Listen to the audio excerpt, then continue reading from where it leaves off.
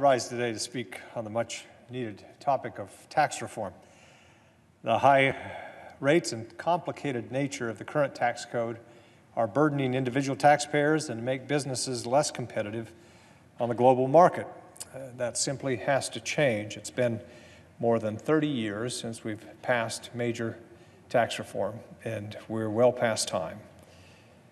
Unfortunately, I recently learned of a serious threat to reforming the tax code called alpacas. Now, what do these cute, mild-mannered pets have to do with federal tax policy?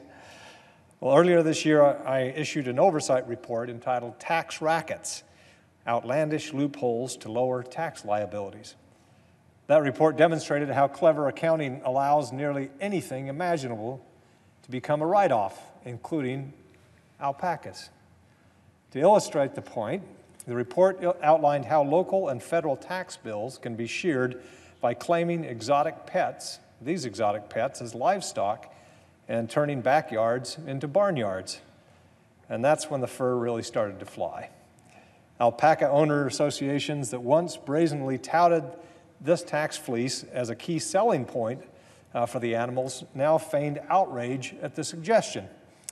The association tried to pull the wool over the eyes of taxpayers by retaining a professional PR consultant. They launched a media campaign inundating my office and others with phone calls, social media messages, and letters with photos of alpacas. Through slick reporting and aggressive lobbying, tax-subsidized alpaca ownership was somehow presented as a bulwark of small business and flourishing middle class. If this were a mere mention of a tax break costing $10 million annually and enjoyed by relatively few taxpayers elicited such an outmeasured and aggressive response, imagine the backlash we'll face when we're attempting to actually eliminate tax preferences benefiting powerful corporations and special interests to the tune of billions of dollars. There are over 200 loopholes buried throughout the tax code that collectively cost $123 trillion annually. Again, 200 loopholes buried throughout the tax code that collectively cost $1.23 trillion annually. This exceeds the total amount spent annually by the federal government for all discretionary programs, which includes defense, education, transportation, foreign aid, and protecting the environment. These exemptions increase the bill for the average taxpayer. They also make the tax code so complicated that most individuals have to hire a tax professional or buy software to help complete their tax returns. At more than 74,000 pages in length, no one, not even those in Washington who write the laws or enforce them, truly understands federal tax law. Special interests are taking advantage of this confusion by hiring armies of accountants and Washington lobbyists to dodge taxes and cash in on the complexity of the code.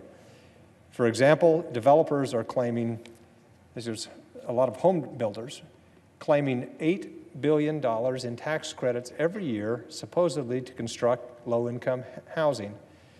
But with fewer homes being built and no basic accountability requirements, it's nearly impossible to track how this money is being spent. The Government Accountability Office, the GAO, which is investigating, said, quote, "The IRS and no one else in the federal government really has an idea of what's going on." The same is true with hundreds of other tax loopholes. A luxury yacht can qualify as a second home and can be eligible for a mortgage interest deduction. Alaskan ship captains can expense costs for whaling as charitable contributions, even though no money goes to charity and whaling is illegal. High rollers can itemize the cost of gambling trips, including entertainment. Even the cost of losing lottery tickets can be deducted, a kind of scratch-off, write-off. Only the IRS knows who is taking advantage of these loopholes, and the agency often cannot verify whether those claiming the tax giveaways are even eligible. In order to achieve meaningful tax reform that makes the code simpler and fairer, we've got to be able to first evaluate who's benefiting from these loopholes, for what purpose, and for what price. That's why I'm introducing the Tax Expenditures Accountability Act, which will publicly disclose the names of the corporate and special interests receiving tax credits and the cost of these tax credits. This bill requires the Department of Treasury to disclose the special interests receiving tax credits, just as all other federal expenditures are currently disclosed on the public website, usaspending.gov. Sunlight is obviously the best disinfectant, and I look forward to exposing many of these loopholes, eliminating them, and returning the savings to individual taxpayers in the form of lower taxes. But as the alpaca lobby demonstrated, riding herd on tax breaks will cause every special interest benefiting from the code's complexity and unfairness to cry foul. Washington's powerful special interests will mobilize and threaten to derail tax reform.